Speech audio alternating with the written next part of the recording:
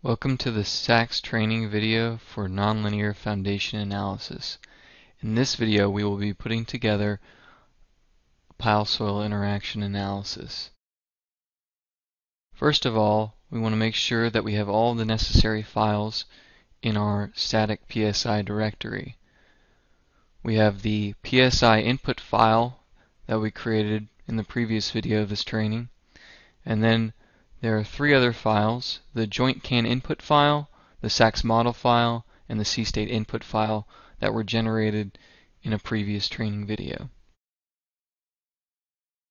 The first thing we're going to do is we're going to open up the analysis generator, which is on the tab located here in your SACS Executive.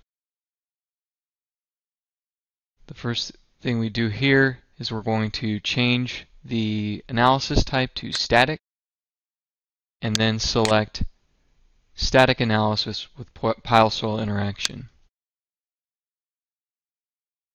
You also want to make sure that your file ID is called DAT, and you can click the Reset Output ID button here to reset the output that is going to be generated by this analysis. In order to add the joint can input file to this analysis, we have to select tubular joint can check option here, and we want to make sure that we're using the section library that is listed in the SACS model file, so we're going to select American AISC 9th edition.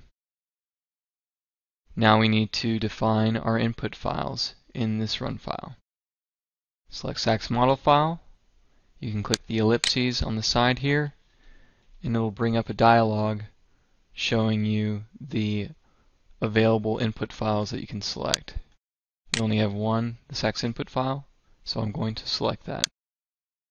Repeat this process for the other input files.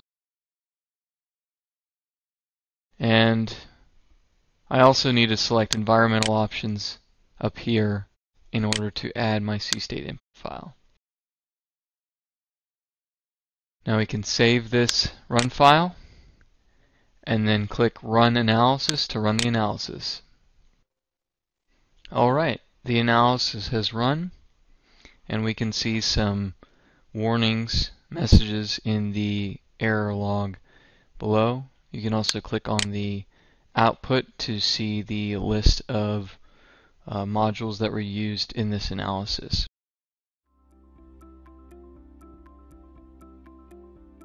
If you found this video helpful, please give it a like. If you want to see more such series, consider subscribing to our channel. Thank you, and see you next time.